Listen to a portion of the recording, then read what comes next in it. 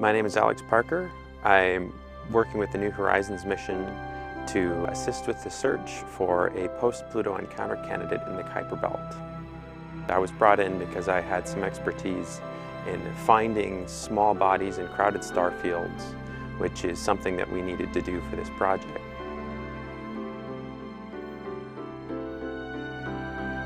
The group that had been put together for this project is really stellar, and they really know what they're doing. We've been pushing ahead and finding new icy distant worlds, and we're getting ever closer to one that we can fly to. We know very little about these objects to date, how they formed, how they evolved, even what their surface properties are like or what they're made out of.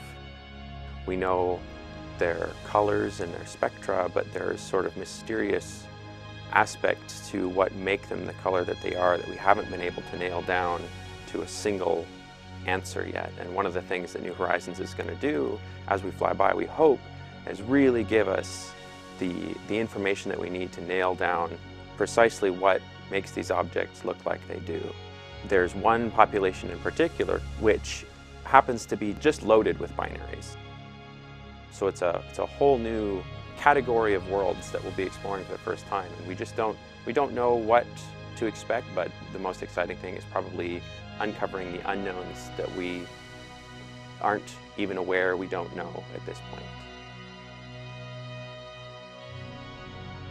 Well, I'll be hoping that my measurements were accurate and that we know where the object is, so that we're not sending New Horizons off on the wrong trajectory. That will always be the worry in the back of my mind, and we'll be checking and rechecking and rechecking to make sure that everything has been done correctly from the first measurement that we made up to the latest measurement. New Horizons is a first reconnaissance mission. It's the first time in the history of ever. This is the first mission that was launched to the outer solar system after our discovery of the Kuiper Belt.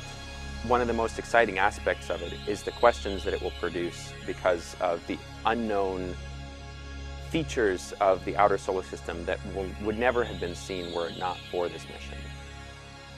My name is Alex Parker, and I'm a Plutophile because Pluto is the gateway to understanding the outer solar system.